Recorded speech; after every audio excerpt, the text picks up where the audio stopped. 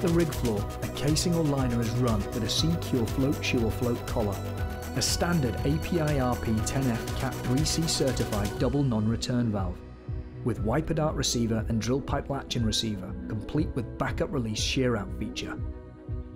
The SeaCure assembly, complete with slip joint tool, weight set sub and latch-in adapter, is run into the casing, complete with rupture discs pre-installed. The inner string is run until the conventional load-bearing running tool is made up.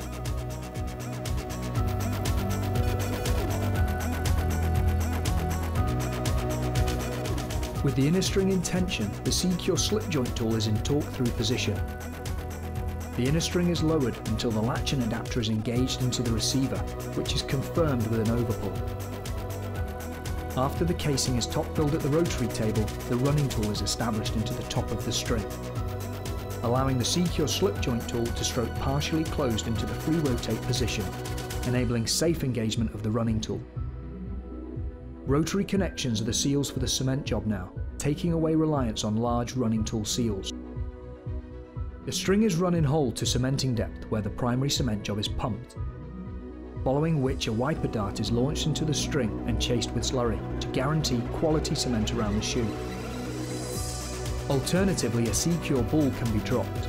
Once the wiper dart lands and locks into the receiver or the ball lands in the seat, the burst discs are pressure ruptured, enabling the inner string contents to be circulated out by the running tool ball valve, which can subsequently be closed to allow a casing pressure test to be executed with green cement slurry in the borehole annulus, eliminating risk of microannuli development of pressure testing against set cement.